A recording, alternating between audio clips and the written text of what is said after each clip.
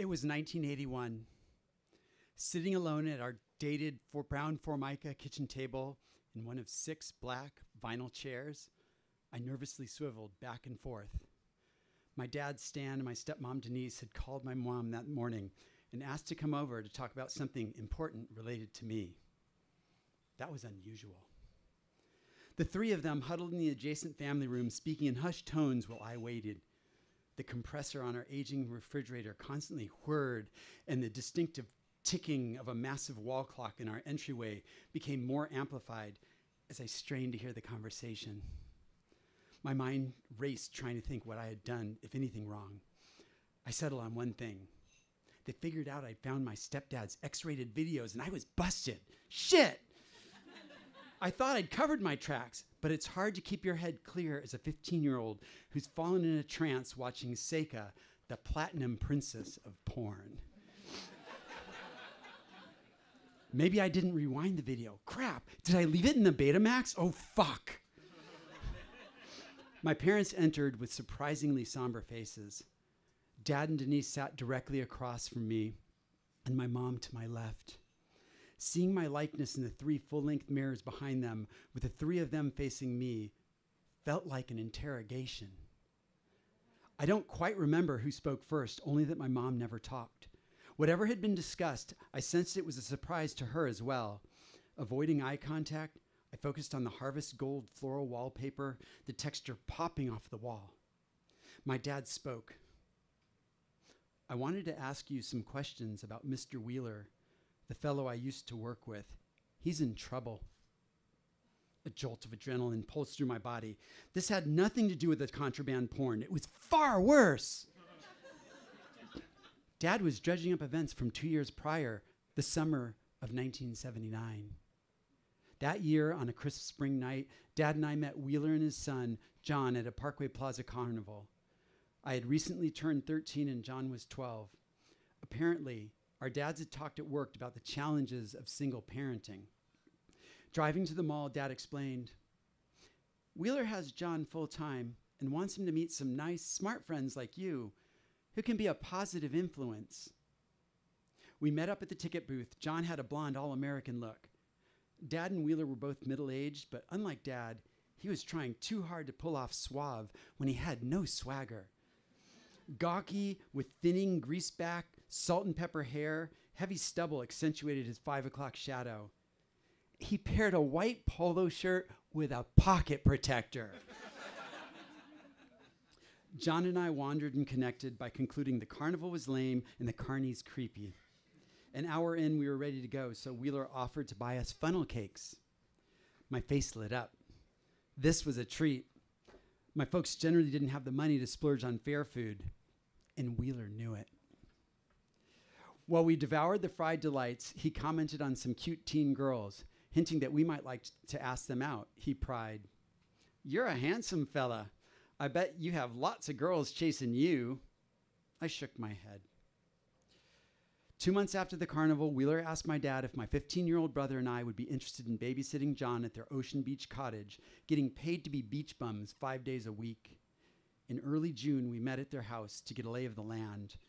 Wheeler asked personal questions about school and hobbies, wanting to get to know us and make sure we wanted the job.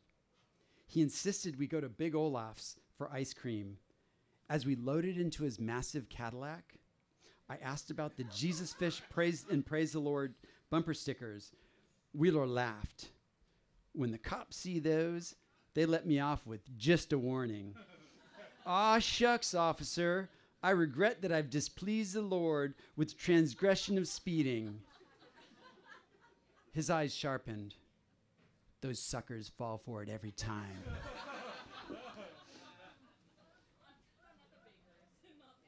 At the kitchen table, my dad continued, "Wheeler's been arrested." I dug my bare feet into the orange shag carpet, bracing for what might be coming. I focused on my dad's balding head as he continued, his voice trembling. "They raided his house in OB and found some disturbing things." I didn't want to talk about that fucking creep. I had tried my best to erase Wheeler from my mind. Did they know? Were they going to question why I didn't speak up 2 summers ago? Denise cut Dad off and in her thick southern drawl stated, "I'll never understand why you let our boys spend the summer at that shithole he called a home." I glanced towards my mom before Denise's words trailed off and caught a subtle eye roll. She despised when Denise appropriated the motherly role in our lives. Dingy was the best way to describe the cottage on Long Branch. The gig was daytime only, but a few weeks in, Wheeler convinced us to sleep over. The first time was to participate in a grunion run, which sounded kind of cool. We headed out at 11 p.m. and returned at 2 with no fish to show, but Wheeler stood smiling at the door when we got back, which seemed odd. He had to leave for work at 7 a.m. As the summer progressed, his invites were more frequent, often without reason. Wheeler always let us watch late-night TV, including R-rated movies on HBO. He treated us to fast food frequently, and his favorite haunt was Jack Off in the Box. Dad's voice sobered. The police want to question anyone who might have seen anything. At this point, my body temperature began to rise. Amazingly, I didn't sweat. One night in mid-August, my brother didn't stay over. John and I were wiped out from boogie boarding big waves all day. John went to bed, and I was brushing my teeth. Wheeler pushed his head in the bathroom, asking if there were any cute girls on the beach who caught my interest. This was a recurring topic, so I didn't think much of it. He mentioned that he had some good advice and asked me to chat with him in another room so he wouldn't wake John. It felt weird, but I agreed. He brought up girls again and wanted to know if I had sexual thoughts about them. This felt extremely uncomfortable, but I answered, yes. He moved next to me and asked if I ever jacked off thinking about girls on the beach. I don't know why I didn't run out of the room or out of the house. Would my dad have let us work for a creep? Was he only saying these creepy things to me? Wheeler then told me to pull down my shorts because he wanted to show me what it felt like to come. In one quick motion, he tugged them to the ground and knelt between my legs. Petrified and paralyzed, I couldn't make an audible sound as the stubble savagely tore my thighs. My parents' words drew me back to the dining room, those gut-wrenching memories having raced through my mind in seconds. Mom looked visibly shaken as the thought of that something terrible had happened, her empathetic brown eyes tearing up. I directed my attention to my stepmom as she carried the conversation. Her thin, plucked eyebrows transformed her face from angry to sinister. Fire filled her eyes. Denise spoke, her voice laced with hate. Wheeler apparently assaulted several boys for many years. There are pictures.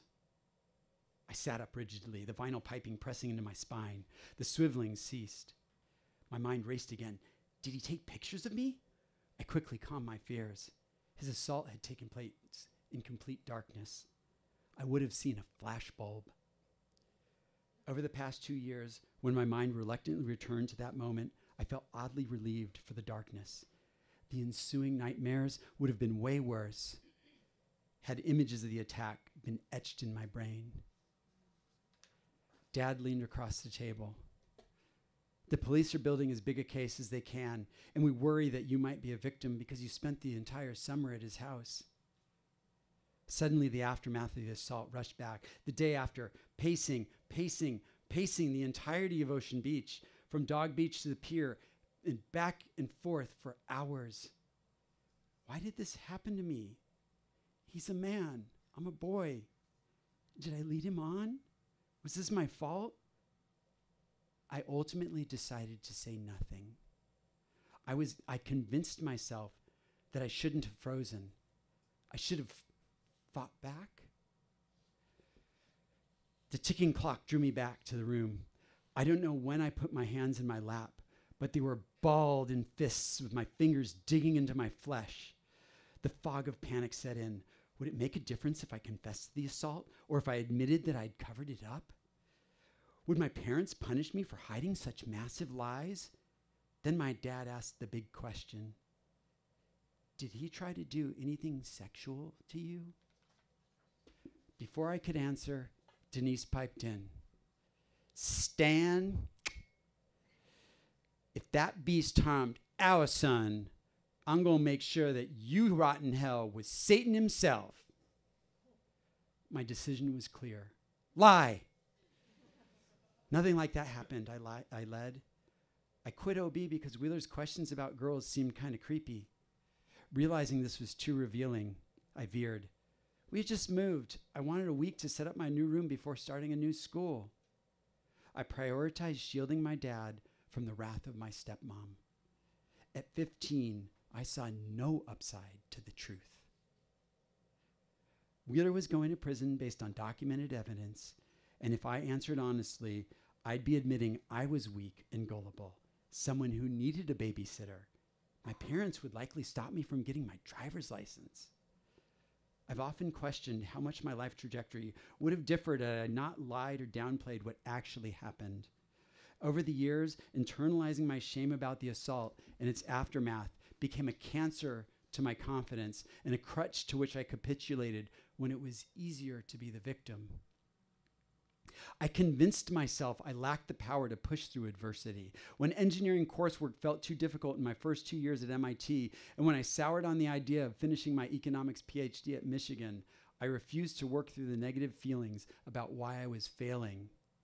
I convinced myself it was okay because my confidence and resolve had been robbed at 13. Over time, I turned to writing as a way to process difficult moments and work through relationships. But every time I tried to capture my feelings about the attack, I ended up staring at a blank journal. My chest tightened and my brain fogged. For 44 years, I pondered pointless permutations of what ifs until 2023, when I mapped an escape path to inner peace. I finally formed the words that I wish I had spoken, seated across from my parents at the Formica table. Stepping to the mic at the San Diego Poetry Slam, I exercised Orr Wheeler's stranglehold on my psyche, conjuring the strength to process emotions and feelings that had been bottled inside me for decades. It's time to stop giving that evil creep power. I'm gonna roar, not hold back and cower.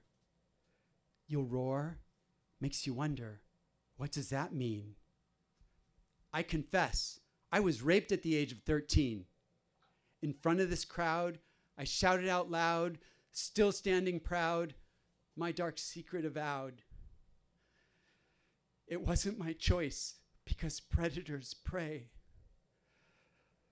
I'll no longer keep quiet till all predators pay.